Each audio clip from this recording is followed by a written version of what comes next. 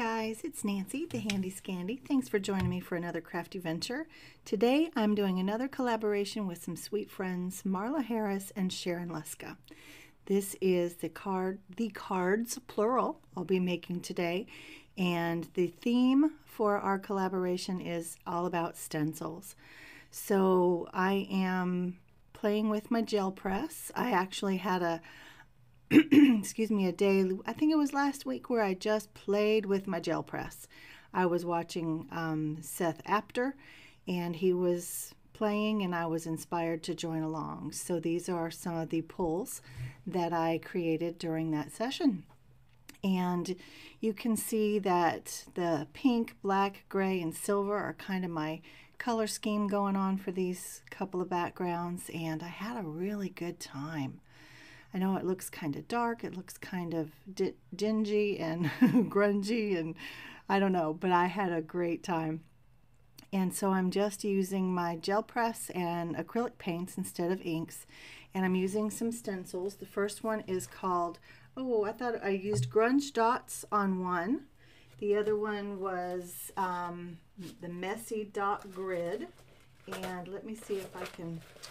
No, I'm not going to dig through my stuff right now, but that big dot one, that is a two-part stencil from A Colorful Life Designs, and I can't find it in this moment, but I'll make sure that I have it listed downstairs. But yeah, I had a good time. I don't know what it is about circles and dots, but I really love them. So I was just playing along, and like I said, these are my pulls. So these are the papers that I ended up using for my cards. And when you use something like this, when you use a pull from your gel plate, you essentially just use it as background paper. You know, if you had pattern paper, you just use it as that. And if you want to add layers and stenciling and stamping and whatever else to it, you just go to town and you just play like you would with any other paper. So I cut this out into slimline using this blanket die from, I think it was from Honeybee. And because my plates are not the extended plates, I have a hard time getting this one to cut out.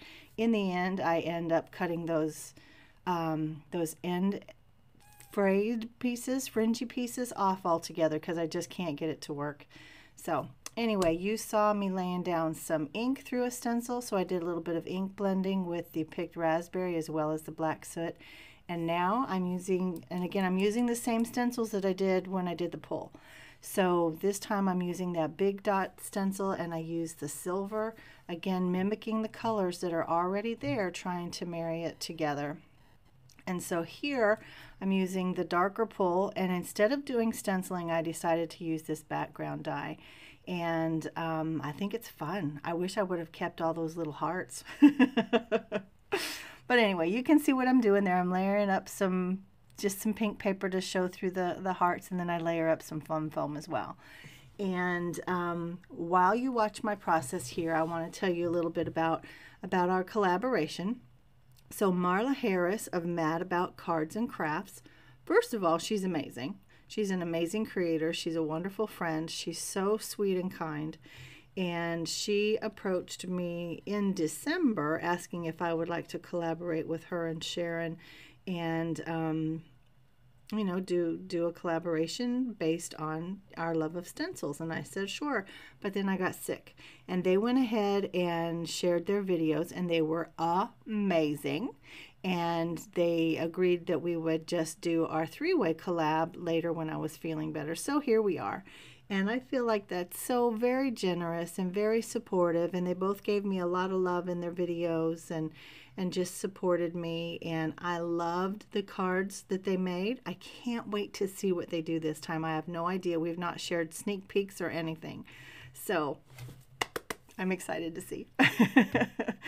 Back to my card, you can see that I have stamped out these little creepy dolls. They are from Whimsy Stamps. They came out during Halloween, and I knew I had to have them. They are quite macabre, actually. So I am making creepy Valentine cards with my creepy little dolls and my pink, black, silver, and gray gel plate pulls. And this isn't for everybody. it used to not be for me. I can't lie to you, but there's just something going on in my style and in the things that I'm interested in and drawn to. This year has just been, I don't know, it's been a year full of change as well as trauma and drama like everyone else. And so here I pulled out my Arteza Flesh pack, the Everblend. So I have the flesh tone pack and I have the gray pack as well as the original pack. And I don't know how many that is. I want to say it's 120, the original. It's a lot. It's a lot. But even in that, it didn't have a whole lot in terms of skin tone colors, and there were only just a few grays. So they filled in that gap by creating 2 new sets, and I now have them.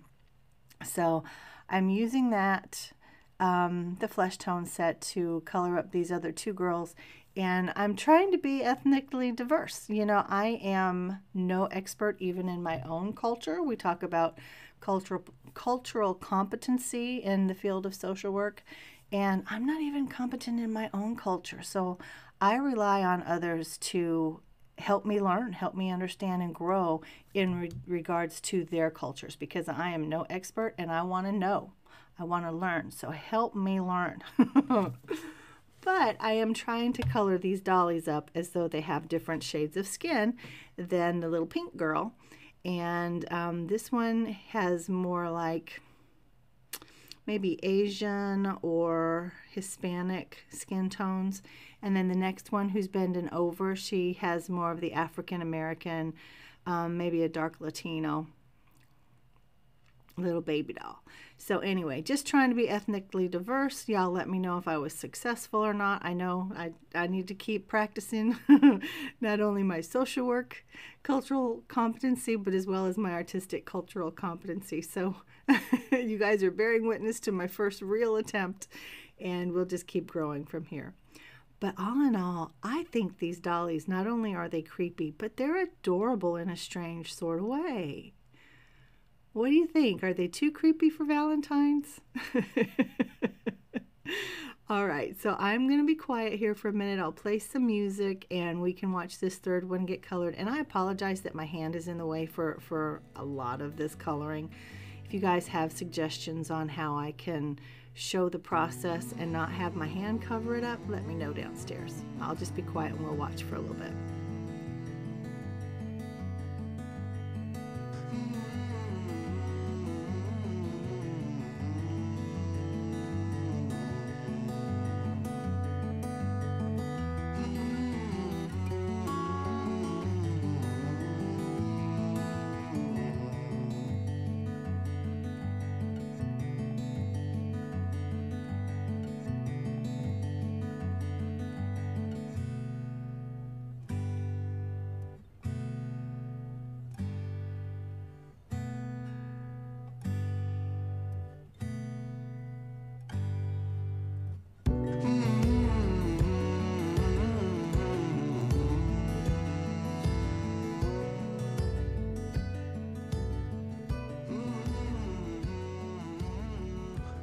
So you can see that I have given them all green eyes, and it was just for ease of coloring. And I've given them all pink shirts, and that was to coordinate with the backgrounds that I've created. And on their heads, where it looks as though their hair has been pulled out, I used, I think it was crimson or wine colored marker, and I just dotted where the dots are on the image itself. And then I used the mid-tone marker to kind of blend it out, and that made the skin look irritated and possibly even bloody, as though the hair had just been pulled out, and a little more lifelike. So here I am just fussy cutting. I'm using my little cutty scissors, and I'm just going all around the edges. You see that I'm holding my scissors basically still, and I'm turning my image around, and that gives you a nice clean cut. And also you want to make sure that it's down deep inside the scissor. You don't want to be trying to cut with the tips of your scissors. That's not going to give you a clean cut at all. So there they are, all cut out. I have the pieces to both cards, as you can see, and you saw in the beginning, the one with the silver big circles is a slimline, and so I'm layering that with just a black piece of cardstock. And I think it's really cute. So I use my tape runner. I don't want to give this one a whole lot of depth. There's a lot of visual dimension already and texture, so I'm not using the fun foam on this part to mount up my panels, but I do use some fun foam to mount. There's a little pink strip, and I run it as well as that little heart through my Big Shot in a embossing folder with like a Swiss dot pattern. So I use the little strip to kind of ground my two little characters, as well as the bird skeleton on the slimline card, and then I use that heart that I have embossed to ground the other little girl with her eyeball falling out. Oh y'all, I'm sorry, it's macabre. But again, I didn't use fun foam on the smaller one. I used the pink heart to coordinate with the pink background, and then I used that X-Fasten tape all around that black frame, and that frame was just in my stash. I thought, I'll use this to frame out my card, and I feel like it kind of brought it all together. And I could have easily made it a shaker card, but I did not. And I did not show you the process of me putting that tape on there because that was painful. So yeah, so I didn't want to make you sit through that. And so here I have taken the words My Love, and they're from that same die set from Honeybee that the blanket slimline die is from. And again, it just says My Love, and I cut it out in some silver mirror cardstock, and that is from Tonic Studios. And I use the same sentiment, My Love, on both cards. And so they can be for Valentine's, they can be for whatever you want them for, really. My Love can be appropriate for any number of situations or occasions. But in this particular case, my intention was creepy Valentines. So there they are glued down, and I do the same thing with the My Love on the smaller card, on the A2 card, and I use the acrylic blocks to hold them down, and I'm pretty much done. I love them. I think they're just creepy cute. So you guys let me know downstairs what your thoughts are. Are these too creepy? Is this right up your alley? Would you like to see more like this from me? Make sure you go over and you see Marla and you see Sharon and you look at their videos and you leave them sweet comments and everything. And we appreciate you guys so much, and I appreciate them including me in their collaboration and waiting on me to be well enough to participate. And I've had a great time. I've had some odd reactions when I've shared these cards, but I think all in all they're fun.